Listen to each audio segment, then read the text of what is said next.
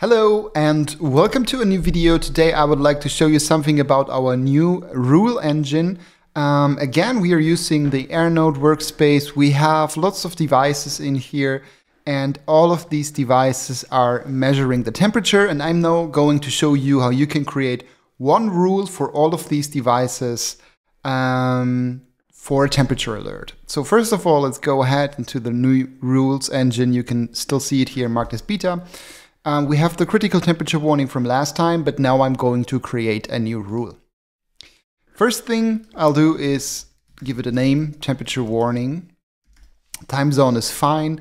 And then I need to choose the product. So as mentioned before, there are over 100 devices, and they're all added to the Blues Wireless product in here, and we are executing the rule on product level. What we could do here is we could filter or group those hundreds of devices by tags, but in here, in this demonstration, I'm creating the rule for all devices. And then we can create triggers. There's time-based, which is a different thing, and new measurement. And right now, I want to create a rule for all of these devices that's been executed or evaluated upon new measurements coming from any of those devices. Then we need to define conditions. So simply click on Add Condition. This will bring up a new sidebar, and we leave out the description, and then we can search for the measurement field. So let's take the temperature because I want to create an alert for critical temperatures.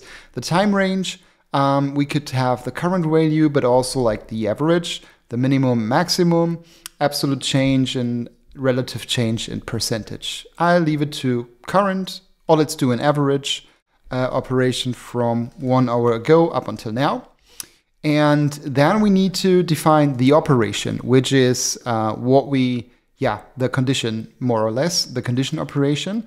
And I want to know if the average from 1 hour ago up until now is greater than compared to constant number value of 30. So that means if any of those hundreds of devices in that product is the average from 1 hour till now is above, greater than 30 degrees, please send an alert. Add condition, and then configure action. And then we are going to send an email. Next, I'm going to give this my name in here.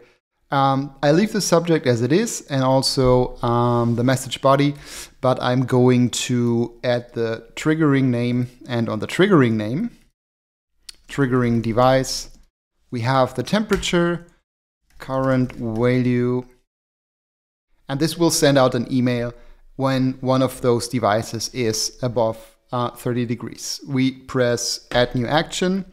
You can see that this action has been added here. I was leaving out the description, so this auto-generated description for me. I'm going to save the rule, and we're all set. But there is one issue. And I'm going to show you how and what this issue is about. So let's go into the temperature warning once more. And as you've seen, I've created a warning for all of these hundreds of devices if one of those devices is above 30 degrees. So this assumes that the threshold or the compare value we want to compare the temperature against, the warning level, is the same for all of the devices in the product, which is 30 degrees in here. And probably you have a couple of devices which you want to set on 35 degrees or 20 degrees and some on 10 degrees, but the majority left to 30. And this does not mean that you need to create over and over new rules, because we have a function for that. But first of all, I'm going out of the rule editor, and to show you this functionality, I'm going back onto the device list. Open one of those devices. It doesn't matter because they all belong to the same product, so I can open any one of those.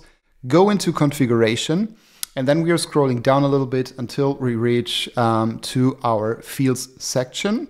And below the fields section, there is configuration fields.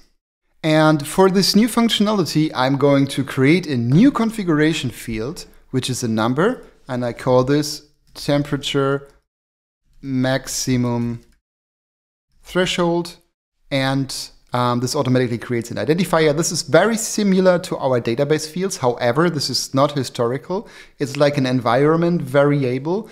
And I also provide a unit, Celsius, and a default value. And we are now going to set this default value to 30. So if I add this configuration field, I could optionally also provide a description. But if I add this configuration field now, this configuration field is added to all devices. So it's belonging to the product. So it's valid for all devices. And it has a default value of 30. This means that this value is now available on all of these devices. And then first of all, let's go back to the rules and edit our temperature warning rule in here. And the condition, we're going to edit this as well. And instead of providing here compare to a constant number value, what we are now going to do is say we are going to compare it against a configuration field from the triggering device. And in here, I now can see my temperature maximum threshold configuration field I just created. And now the rule is dynamic. And because we set a default on product level, first of all devices have 30 degrees set. We update the condition. Everything else will be updated here as well. It also updates the description. We press on save.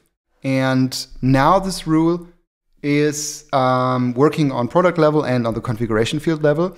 And now, if I go back into the devices, I can pick a few devices, like let's say this one here, go into the configuration, scroll down until we reach to the configuration field section. And as we can see here again, this device still works on the default level of 30 degrees.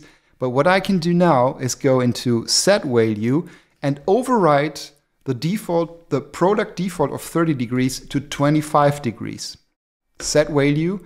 And now this value, you can see there's no X behind it. This configuration field, especially for that device, has an overridden device level value of 25.